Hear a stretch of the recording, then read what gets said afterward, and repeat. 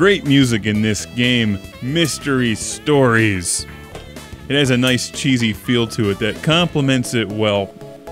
And the photos look like they come from a stock photo library, which also just kind of adds to the charm of the game. After a kidnapping on an ancient Caribbean island, it is up to you to piece together the clues and unravel the mysteries of the Mayan curse. The journey soon takes you to Berlin. There's over 180 plus exciting puzzles and mini-games, 40 different locations, and lots of searching. Lots of searching. I like games like this. They're kind of fun. You search pictures for objects, it gives you clues, and there's 10 different search modes. My favorite of which is the one where it plays the sound an object makes, and then you have to find that object in the cluttered mess of whatever location you're at. Typically, the top screen will have a timer and show you what you're looking for. The bottom screen that you interact with on the Nintendo DS is the jumbled mess, which contains pictures hidden within pictures.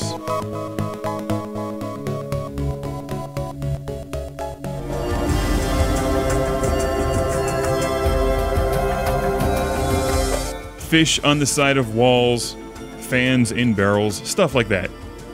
I reviewed a game earlier in the year called Kate West, The Vanishing Files. This is very similar.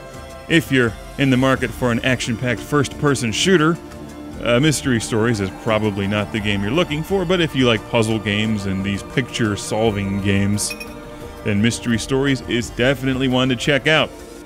What was a fish doing on the side of the bed? That's unsanitary. These people really need to learn to clean their room. Why is there a shoe beneath the golf clubs? Why is there a bra hanging from the propeller on the airplane? Come to think of it, why is there a bra hanging from the propeller? You know what? What was this chick doing the night before? There's like half-drank bottles of booze laying around, underwear hanging from things, secret Mayan masks. Hey, if this doesn't make you want to play this game, I don't know what will. Seriously, like any game like this, it takes a little while to figure out the art design. Because frequently they'll be alluding to something like a pencil sharpener, and you have no idea what the hell kind of pencil sharpener the designers are thinking of. Like, I think of the old school silver kind where you use a crank. They're going with more of a European automatic pencil sharpener, so it's stuff like that. Is that another half-drank glass of booze? That's a floater.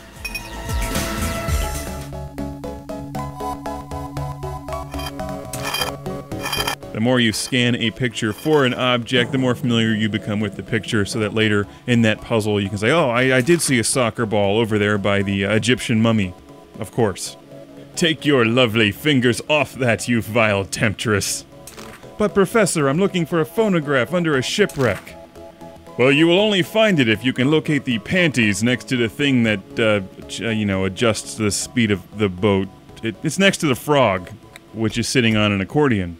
Beneath a newspaper, 6 skeletons, and a earring.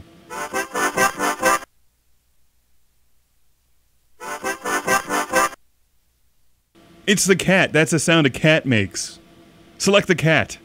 No, wait, turtle. Go for the turtle. Select the turtle. Hat. That's a hat. What does a hat sound like?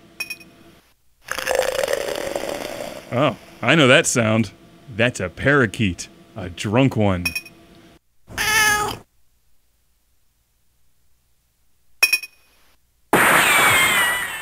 That sounds like Time Splitters.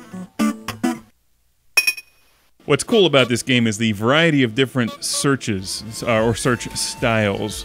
There's the standard find a pencil.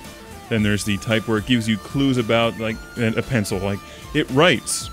Then you have to actually think and find the pencil. You're always being timed. There's the one that plays the sound effects of the object you're looking for.